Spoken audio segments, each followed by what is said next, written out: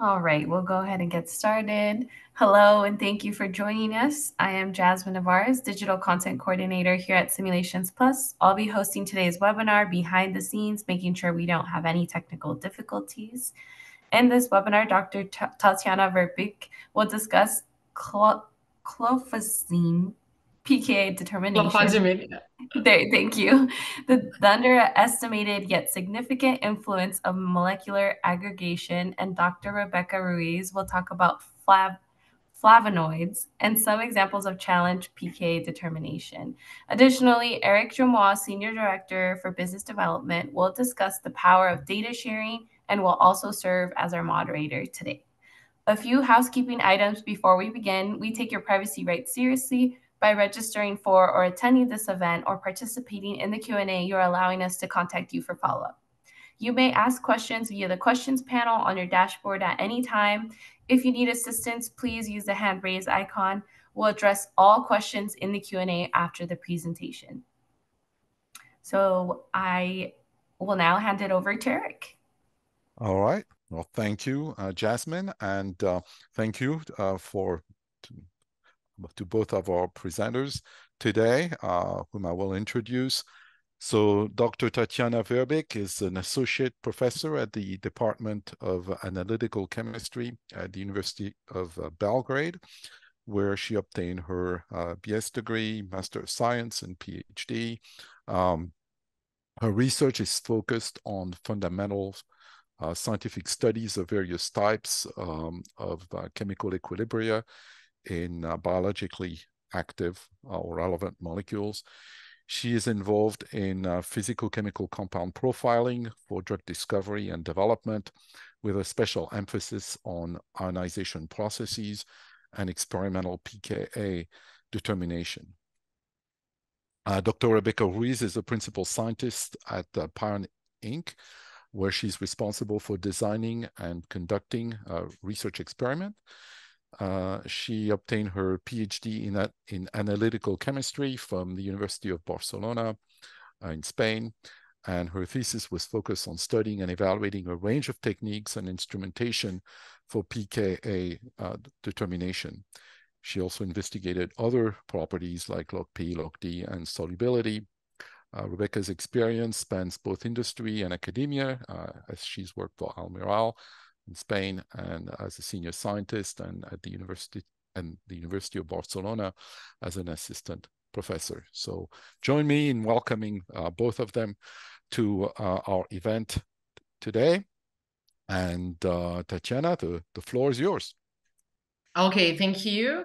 I just pressed the button on my stopwatch so I can control the speaking time, because as you have heard, I'm probably the only one that is working as a professor right now. So it's my duty to teach about science, not just to do the science. And as you can see, the famous Brooklyn Bridge is in the behind, because I will present you the part of my research that was actually done while I was doing the research during the Fulbright grant in New York. I'd like to thank Robert for inviting me to share these results, and I also like to thank you, Eric, for giving me the opportunity to talk today. You have seen the title, and determining the pKa is something that we usually do at the beginning, no matter what kind of physical-chemical characterization we are going to do with the substance.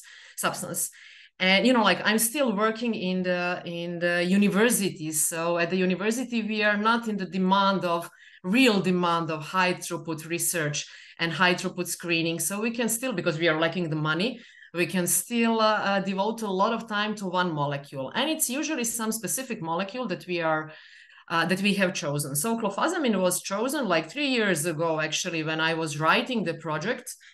When I wanted to join two of my professors who I collaborate for several years, Professor Abu Zerajuddin and Dr. Alex Avdiv, who is hopefully listening to this lecture right now.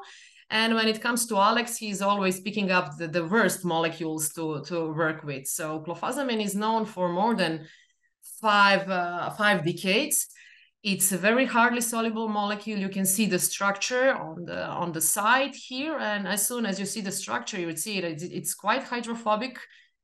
And it has very, very low solubility. So it was discovered in 1957. When it was discovered, it was already published in the Nature. It is an orphan drug, meaning that it's used to treat the very rare diseases like leprosis. And recently it is used to treat the tuberculosis. It's known because even the single dose, which is usually 50 milligrams per day or 100 milligrams per day, is causing the crystallization of the clofazimine in the tissues and in the liver, especially in the grease tissues in the body. It came to the stage again during the COVID time because, in the era of repurposing drugs in 2021, during the COVID time, clofazimine was taken again to the stage as the possible inhibitor of some of the functions of the coronaviruses. So this is not the reason why we have picked it up. The reason why we have picked it up for the research is because we wanted to try to make it more soluble, because this is something that Professor Zarajuddin's lab is famous for. And on the regular route of our analysis, we usually determine the pKa's at the beginning. And at the early beginning, what was strange with the clofazimine as a tough molecule is that when we have searched the literature, we found a lot of different values. As you can see here through the literature data, the range of the pKa's have spanned over 3 orders of magnitude. So it, drew our attention, and we said okay, this is what we have found in the literature. We can't find in the literature. So the first topic was let's try to determine the pKa's, because this is something we regularly do in the decades. When I say we, I mostly think about Alex and me. We also found several values, predicted values, and as I'm in contact with Robert for more than 10 years, luckily I always, when I have a new compound, for me, new compound, I ask Robert to predict the value. And you can see that the ADMET predictor gave us actually the value of 9.1 for one specific pKa. We'll see when we see the structure. Of course, this is not the only value that we got with the ADMET predictor. This is the structure, and you can see that there are 3 possible nitrogens that can get protonated. So when we saw the structure, we were not sure whether within the physiological pH range we will have 1 or 2 dissociation processes. And if you remember, actually, if we can again see this table, most of the papers that we have found in the literature were talking about just 1 pKa. But some of them were also mentioning 2, and sometimes they said 1 pKa is 6, the other one is 9, or they were speaking about just 1 single pKa. So we started, the experiments. And when I have the new molecule, I usually like to play with the UV visible spectroscopy, because somehow, when you get the spectra, you can see a lot of things. And I also, clofazimine is very nice. It's colored. It's actually the azo dye, as you can see from the structure. So it was very nice to play with it. And here on the top of this slide, you can see actually a lot of different solutions. Clofazimine solutions, 20 micromolar solution within the different pH values. These solutions were made in the phosphate buffer. So you can see from the color change, actually, that in water, pKa is somewhere, it looked to us that the pKa is somewhere between 5 and 6, just according to the color change. And then I started the experiments, I wanted to obtain the spectra. I saw the compound structure, and when you see this big pi electron system, you can guess, if you are used to work with UV spectroscopy, that if you prepare 10 to minus 5 molar solutions, you should get a nice spectra. And I made a plan, and luckily I made a mistake. So instead of diluting my stock solution for 100 times to get 20 micromolar solution, I diluted it 1,000 times and get 2 micromolar. I got 2 micromolar solution. And while I was obtaining the spectra, recording the spectra, actually, I immediately saw that something was wrong, because with 20 micromolar solution, I for sure wouldn't expect the absorbance to be such a low. But I said, why not? This experiment will take me an hour or 2. Just let's continue and finish the experiment. I knew that with such a low absorbance, you cannot really quantitatively and precisely calculate the pKa. But I said, like, okay, if it's 2 micromolar, probably the probability for precipitation would be lower. And that was actually the true. You could see that I got a lot of spectra. This was done as the pH titration. I could go to a pH that is over 10 without really visible precipitation. But, you know, like in one of our previous sessions, we heard that if there is the precipitation in the solution, of course, the first thing that you see, even if it's not visible in your solution that you take in your hands, if you are analyzing the spectra, you can see that usually on the wavelengths that are higher than 500 or 600 nanometers, as here, you can see the rays of the baseline. And this is actually that I saw in the spectra even before I saw the precipitate in the solution. But for me, you know, like I have more than 20 years of experience in analyzing the spectra without the software. For me, this equilibrium looked like there are 2 possible pKa's, because you see, like when I was changing the pH going from 3 to 10, if you have the isosbastic points, you speak about the one single equilibria. But if you have 2 different groups of spectra, like we have, like these first coming from the acidic region and rising up the pH to the alkaline region, and then you have this group, of course, the absorbance is lower because, I mean, like, of course, there are some electronic pi electrons changes in the structure, but the first look to this spectra gave me an idea of having 2 pKa's within the physiological range. So I thought, you know, like Robert gave me this, ADMET predictor gave me these pKa values. So I said, like, okay, probably we can catch both of these 2 pKa's. But then, of course, I did the experiment as it should be done. And when I raised the concentration to 20 micromolar with such a low soluble compound, of course, the precipitation started as soon as the dissociation of the nitrogen atom, protonated nitrogen started. But again, you know, like I saw that there is a dissociation going on even before the precipitation started. When the precipitation starts with a regular analysis, I cannot run the experiments anymore because, you know, like I'm used to calculate everything without the software, just according to what Albert and Sergin proposed in the 70s of the last 70 years of the last century. So you can analyze the data with the simple linear equations, but just if you have just one single equilibrium established in the solution. So I said, like, okay, let's try to analyze the spectra with the addition of the methanol, organic solvent, that would, of course, change the solubility. And then I did the experiment with the 20% volume percent of the methanol. And of course, the spectral change is still visible. Precipitation started a little bit later. But the first difference that I saw when I calculated the pKa according to Albert and Sergin is quite high difference. You know, like delta pKa was 0.7 comparing to what I got with a simple analysis in the pure water. Then I continued experiments, you know, like I did similar things. I mean, like the same titration with a 40% volume percent of methanol and with a 60% of methanol. I look at this, of course, like the precipitation point was in a higher pH, but the spectral change has shifted. And when we came to 60% volume, there was no precipitation, at least not visible precipitation. But again, as very similar to the experiment that I did with 2 micromolar solution, you can see that there are all of these spectra can be, I actually assumed that there are 2 groups of spectra. And it again gave me an idea of having actually 2 pKa's within the studied region going from pH 3 to pH 11. But again, you know, like I still noticed the raise of the pKa in the 40% methanol volume percentage. We got 8.5 in the 60% solution, 60% methanol solution, we get 9.5. And of course, you know that if you are changing the media, like if you raise the organic percentage of the organic solvent, of course, that you have to expect the pKa change. But what was strange is, you know, like the clofazimine is a base.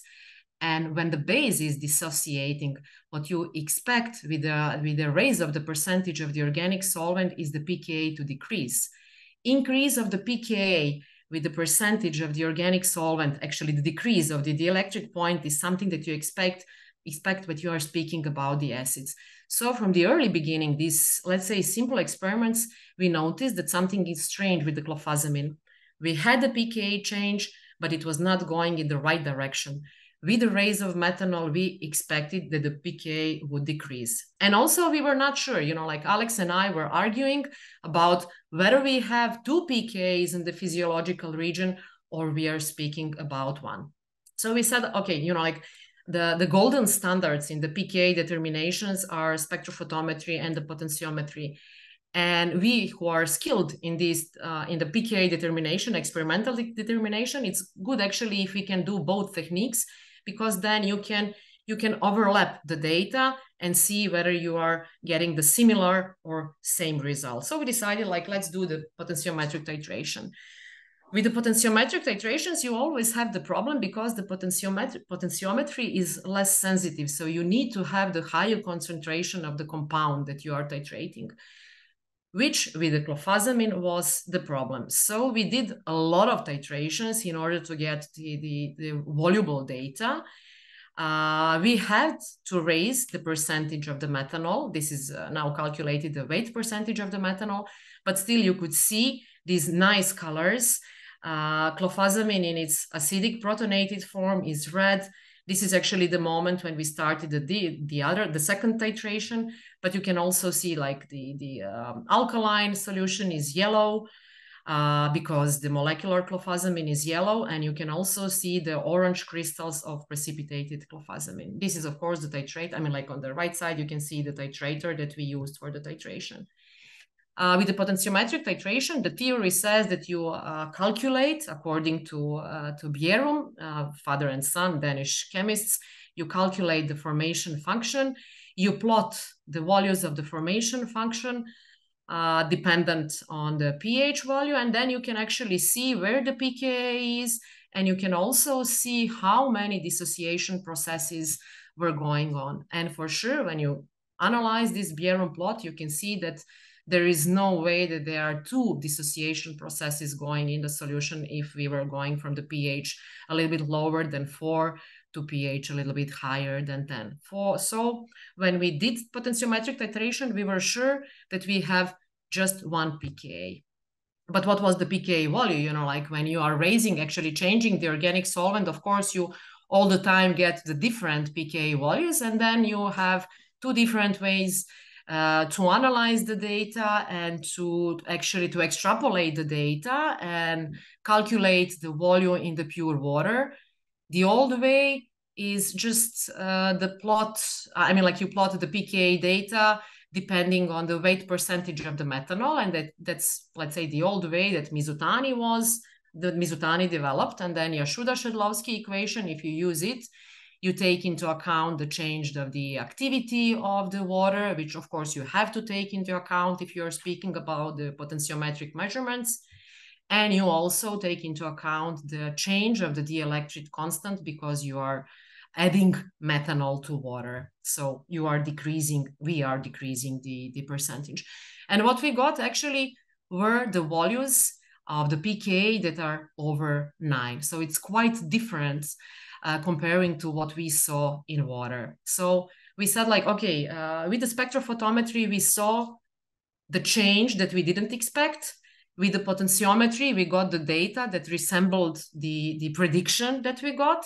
So what was in behind, like what was going on, you know, like, and instead of having, in a way, simple experiment of just determining the pKa with the tough molecule, but this is something that we wanted to do just as a beginning, you know, like of other studies that we wanted to prepare. Like we were working in the solubilization of clofazimine and trying to make the better soluble formulation of clofazimine.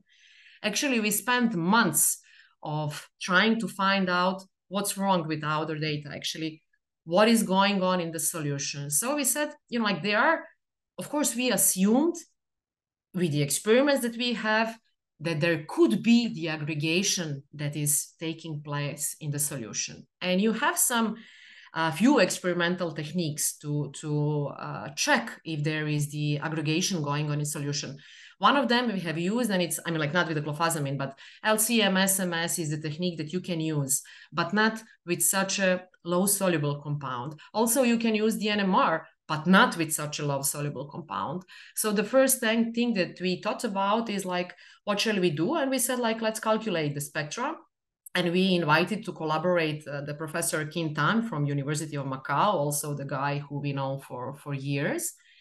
And he calculated the spectra, assuming that there is the possible aggregation. And of course, I'm not going to show you all the spectra that we got, but according to these that we tested, like this is 20% volume percent methanol calculated to weight percent, 40% volume percent, and the 60% methanol. These are the same solutions that we use for the spectrophotometric measurements.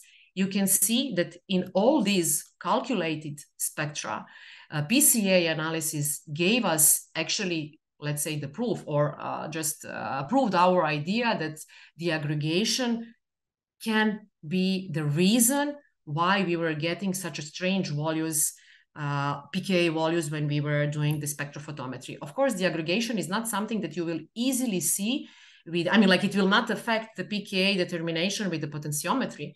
But in such a huge pi system, pi electron system, if you are doing just the spectrophotometry, it can give you completely wrong idea of what is really happening in solution. This is actually what happened to us. Luckily, we actually decided to spend a lot of time trying to find out what is going on in the solution. So it took us months. We also calculated the values of aggregation constants, and you can see here, like log K is over 5.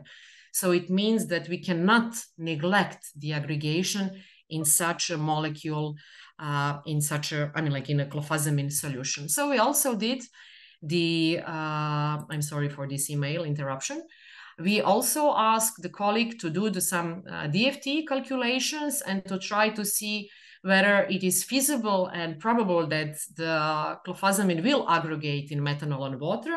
And as we expected with such a high planar pi systems, of course, the aggregation is one of the probable processes that will happen with a pretty similar probability in water and in methanol that you can, I mean, like you can see the energies of aggregation. We also calculated some non-covalent interactions. They also told us that it's very probable that clofazimine will aggregate both in methanol and in water solutions. What we also did as the experimental determination is some NMR. We did it to try to see whether just one nitrogen is getting protonated or both. So this was also this was experimental proof that there are not two ionization processes. As you can see, like following these, I mean, like this is the proton NMR, and we did it in the molecular form. We recorded the spectra in molecular form, and we also recorded the spectra with the excess of 3-fluoroacetic acid, which gave us a surely protonated form, and we could see that only one nitrogen is getting protonated. And at the end, this is the last slide, actually, the last research slide. We published the whole paper about just the pKa, and we determined the pKa. We didn't calculate the average because we think it's more fair to show both values. 9.43 we got with the potentiometry, 9.61 we got with the spectrophotometry. With such a tough molecule, this is not a huge discrepancy, I would say. But we also have to take care that in molecules like clofazimine or some other tough molecules, especially if there is a huge pi electron system, you have to take care that there could be possible aggregation. I mean, like aggregation can take place, and that the equilibria that you are following is not just the simple dissociation or protonation, that something else can be happening. And I know that I'm already in the 22nd minute, so I'm just going to take you all for the attention. And I just want to thank also to all of my collaborators. This is the lab, Professor Abu Zerajuddin's lab in the St. John's University in New York. Professor Abu Zerajuddin and Alex Avdiv, and this is Mufadal, who is also now doing the PhD in Abu's lab. Kin Tam from University of Macau and Dusan Veljković were also involved. Dusan did the DFT studies. Kin were involved in the PCA and calculating UV visible spectra, and I was mostly involved in all of the measurements. And thank you all for the attention. And just as a teacher, scientific teacher, I have to say that I have to conclude with saying that, like if we do not take care about the precision of the measurements, I think we cannot draw any of the valuable conclusions. So even the pH measurements, the electrode calibration, caring about every single possible spectra is what comes first, I would say. Thank you. All right. Well, thank you, Tatjana, for this very interesting presentation. We will take questions later. I don't see any in the panel for now. So we're going to jump to the next presentation from Rebecca Ruiz. Rebecca, you can go ahead and share your screen, and the floor is yours. Thank you. Okay. Yeah. Yeah, perfect.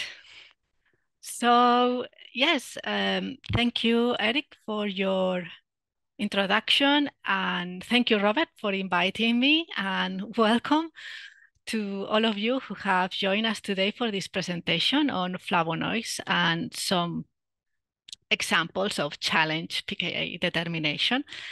So this talk is going to focus on the difficulties that we have found in the pKa determination of some compounds.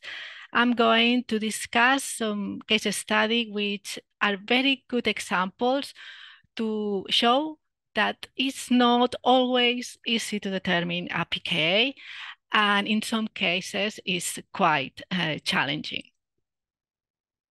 Okay, so because, yes, all the examples that I'm going to show was using the Pion Sirius T3, I would like to give you an overview about this instrument.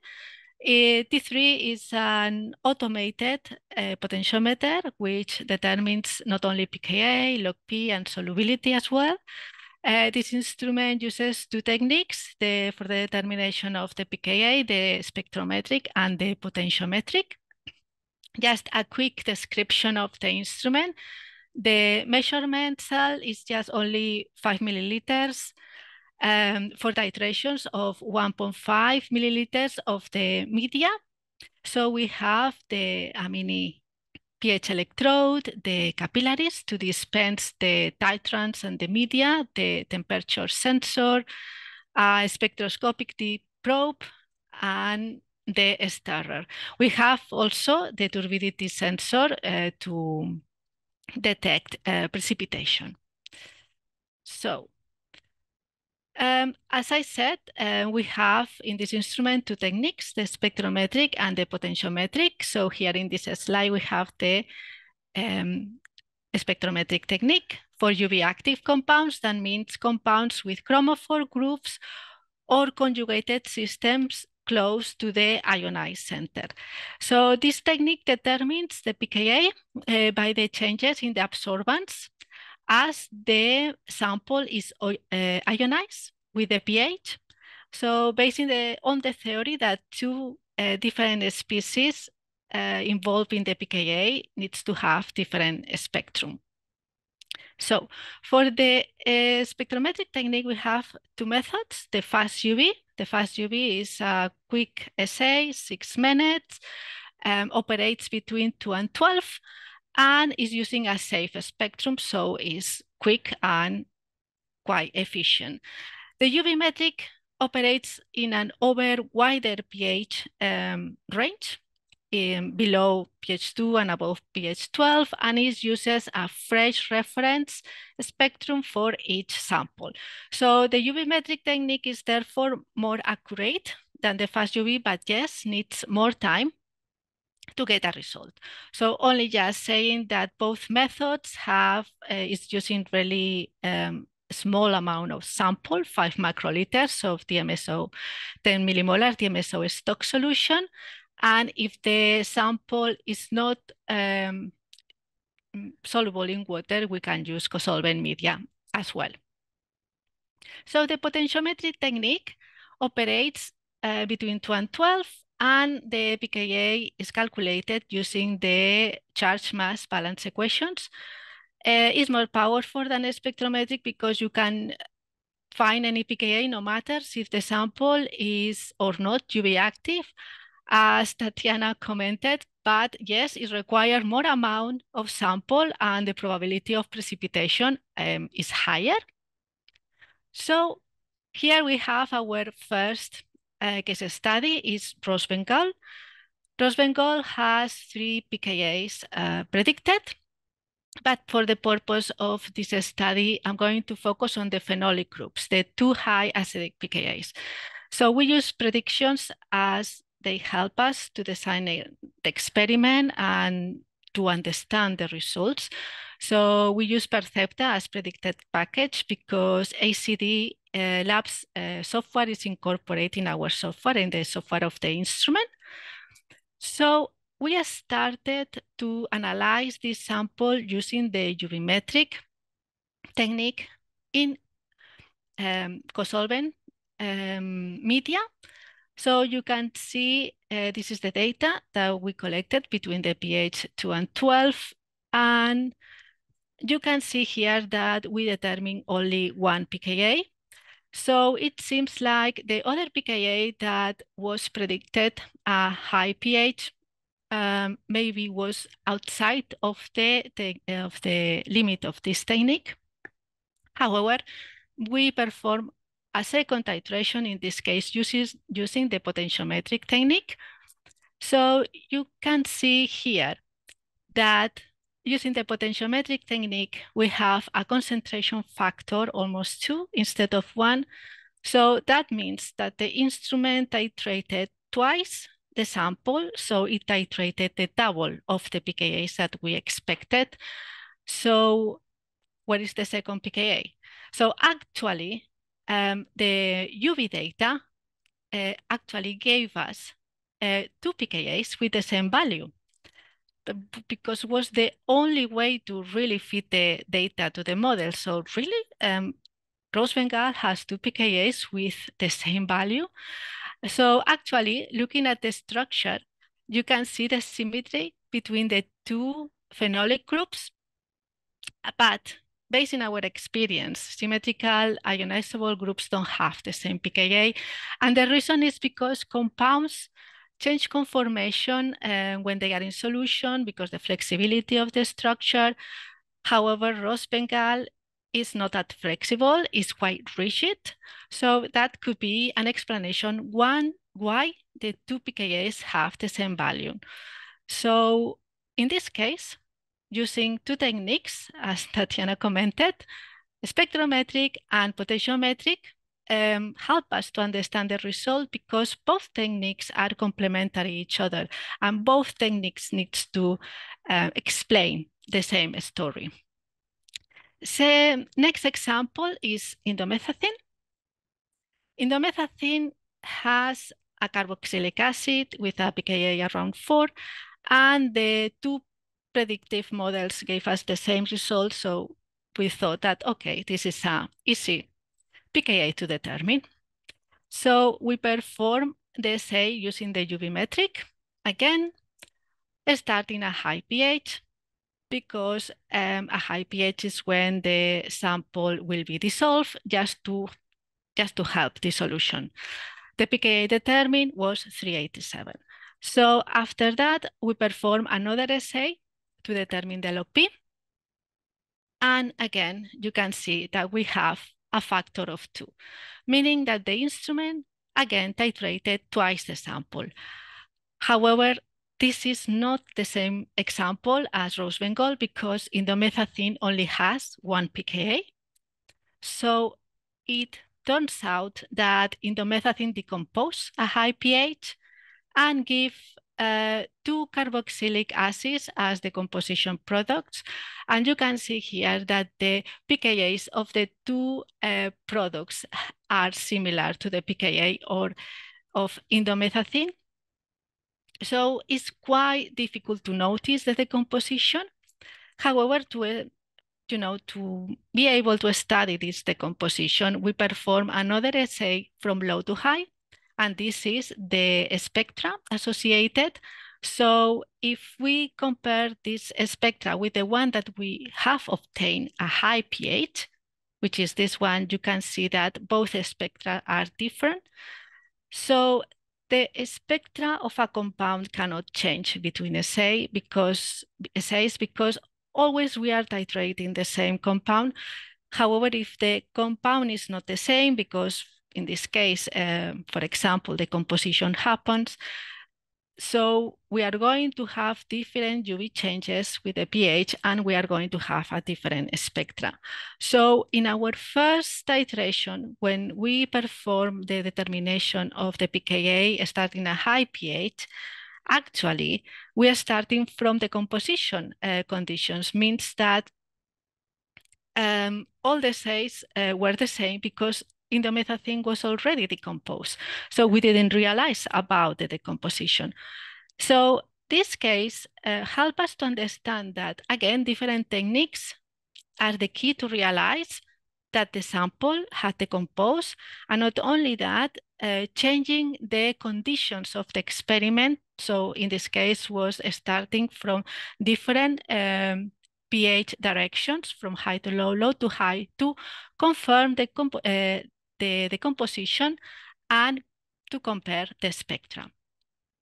So we publish this in this paper, the solubility, because we have realized after studying the decomposition of indomethacin that was a wrong solubility published because the degradation in the indomethacin was not noticed. So now, yes, let's talk about flavonoids. And yes, even there is a great interest in flavonoids in the recent years. There is little data related with the determination of the physicochemical properties of these samples because they are quite complicated compounds. So flavonoids have for 1 to 5 or even 6 phenolic groups. All of them has high pKa values, and not only that, they are close together. Many flavonoids are not stable at basic pH, they compose at high pH, making the determination even more difficult for these high pKa's. So, and not only that, the flavonoids are poorly soluble in water, so makes the determination more complicated. So in this study, we have selected these 9 flavonoids categorized in these 3 families, the flavonones, flavones, and flavonols. But for the purpose of this presentation, I will focus only in 2 of them, quercetin and fisetin. In this slide, you can see the work, the reference of the work that we publish. So this slide shows the pKa's of the 9 flavonoids found in different publications using different techniques, and is also added the predicted packages of Spark and Percepta for the prediction of the pKa's. Is quite surprising, the lack of integrity in the data that we have found in literature. For example, for the 5 pKa's of quercetin, only 1 publication was found which determined the 5 of them. And however, if you compare these pKa's with the rest of the published pKa's, you will see difference even higher than 1 log unit. For fisetin, it's even worse because we couldn't find any pKa published in the literature that we look for. Okay, So let's start for quercetin. Quercetin has 5 acidic pKa's. And yes, the predictions give us that some of them seems like they are quite high, so maybe we will not able to determine UV-metrically. However, we perform a UV-metric assay in water, and in order to avoid the decomposition, the titration was started from low to high. However, as I said, these compounds are poorly soluble, and we observe precipitation at low pH, which is marked here with this yellow area in the graph. And so was not possible to determine the low pKa as it was under precipitation conditions. So you can see that the data, oops, sorry. Yes, so here we can see that the data at high pH couldn't be refined, and we explain that because it's an effect of the decomposition, so we couldn't refine this data, and so were rejected from the calculations. So in order of compare the decomposition, so we perform another assay, but now starting from high pH, from the composition conditions, and this is the UV data. So we can see that the spectra are different because we have different compounds in solution, so the UV changes with the pH are different.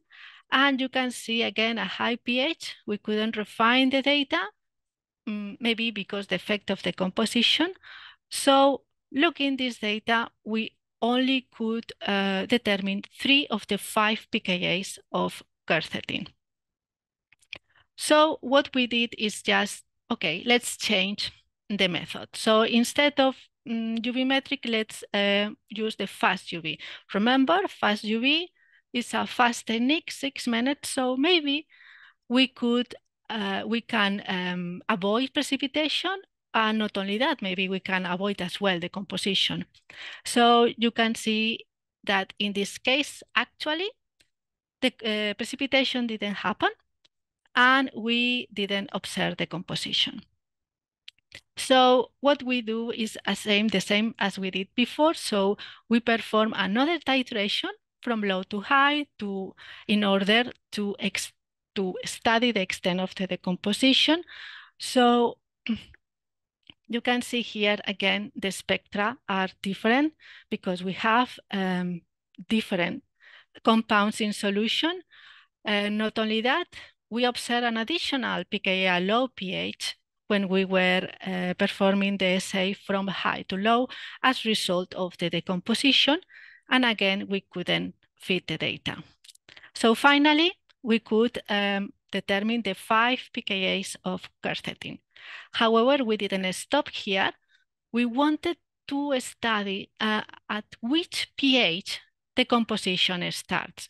So for that, we were using the fast UV method again, and we performed several titrations from high to low, but starting at different pH values. And then we were comparing the UV data from these titrations with the UV data from the titration from low to high, where the composition didn't happen.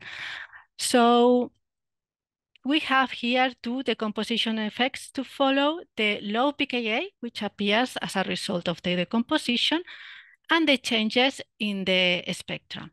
So in this slide, it's easy to observe that the titration is starting at pH 12 to the one starting at pH 11.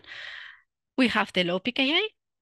However, from 10.5, this pKa is not there anymore. And yes, the spectra related with the titrations from 10.5 are similar. So we can say that the composition happens above pH 10.5 using this technique.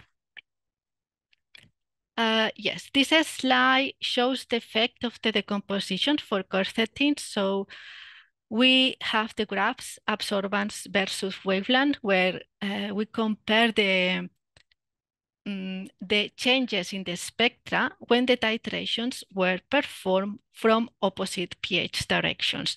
And from these two graphs, we can obtain the spectra of the species involved for each pKa and compare how the shapes of these MECs, the molar extinction coefficient, changes due to the decomposition involved. So you can see here that the solid lines are from the titrations carry out from low to high, and the dot lines from high to low when the composition happen.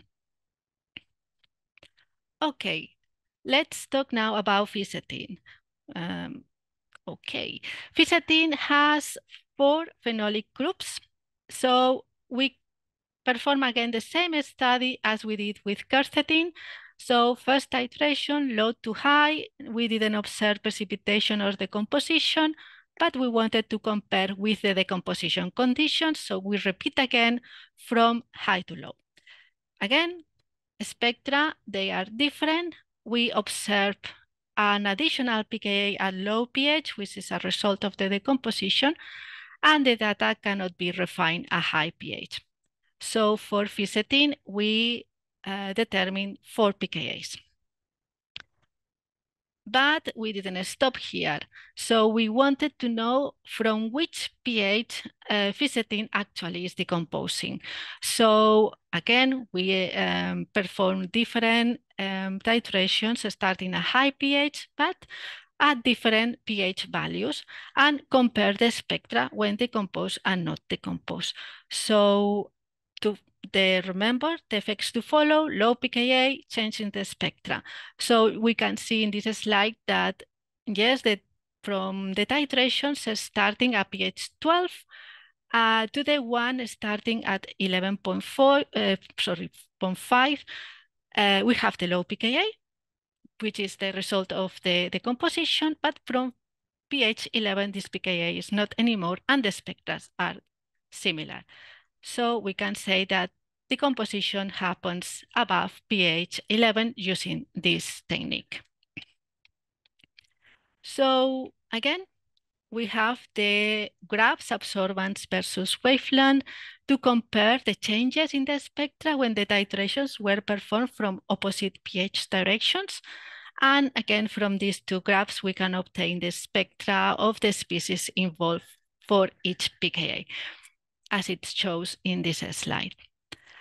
So we have published the pKa's of quercetin and fisetin and the rest of the flavonoids study, and it's easy to understand the discrepancy between the data found published due to the difficulty for the determination of the pKa's of this sample. However, we are very proud to publish for the first time the 4 and 5 pKa's of fisetin and quercetin. Now with the conclusions, so several techniques and different assay settings must be used to be able to confirm results, as different techniques are complementary, giving enough information for a better understanding of the behavior of the drug. Performing 2 titrations at opposite pH directions allows stability evaluation and the correct determination of the pKa's. Fast UV was proved to be a technique which avoids, in this study, decomposition and precipitation in comparison with the UV-metric technique. The use of pKa predictions helps to design the experimental conditions, saving sample and offering additional information in order to evaluate the results. And for the first time, 2 completely new ionization constants have been determined in this study. I would like to thank the chemists in Pion Analytical Service and the Kennedys, Cesari Nowak, Daniel Dabry, and also Sam Lee. A special thank you to the University of Barcelona, to the doctors Clara Raffles, Elisabeth Bosch, Elisabeth Fouguet, and Mary-Jay Magne. So we have arrived to the end of this presentation. Thank you so much for attending. All right. Well, thank you, Rebecca, for another interesting presentation. I think we have a little bit of time because I want to share a few slides too, with maybe one question for each. I guess there's some equity here. Tatjana, there was a question from Robert on how prevalent is the aggregation phenomenon in sort of standard drug space, and is there a way, are there metrics to potentially predict compounds that might be prone to the aggregation? Okay, I have already answered, but I'm not sure who can see the answer.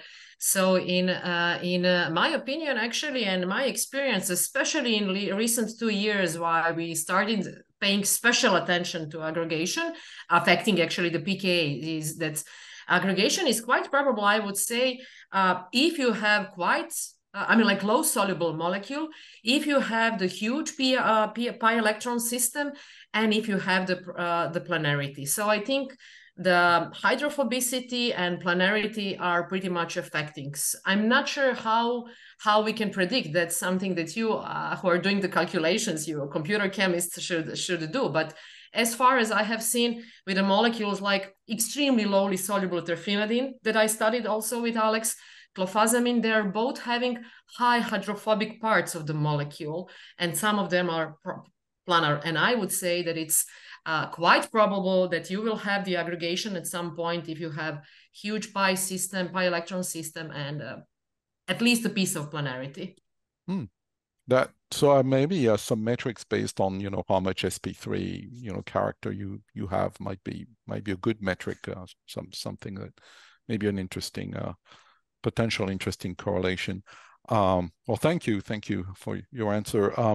And there's one for Rebecca. So you were showing some in silico values for those pKa's.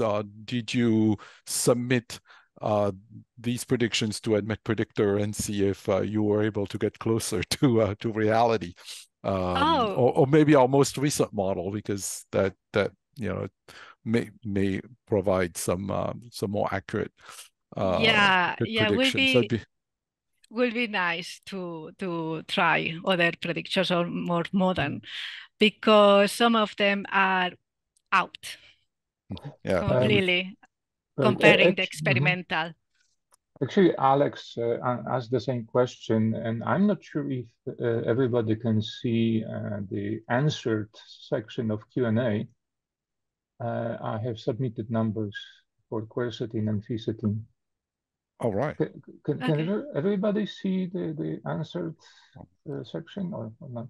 I saw it, but I'm not sure whether those who are not panelists can see it. I saw the answer. Yeah. I can see them, but I'm part of the organizers, so I don't know if everybody on the call can see them. Yeah, exactly. That's what I mean. I wonder if the audience can see. Open, answered, and dismissed. There are 3 sections in the Q&A. It's amazing you can do this in real time, Robert, as we're going through the call. So good, very, very good one. All right, well, at least we got 2 done. I want to share a few slides to conclude our series on this Ionization Summit. I would like to share a few slides on the partnership aspects. So I'm going to share my screen, and hopefully everybody can see it. Share. There we go.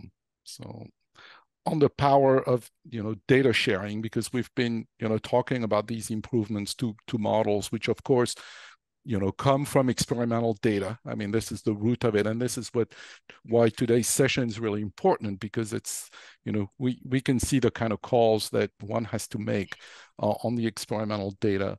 So and the problem statement really around building these models is in a lot of cases the public data sets are very limited, and they are not in many instances representative of the kind of molecules that our customers are working with.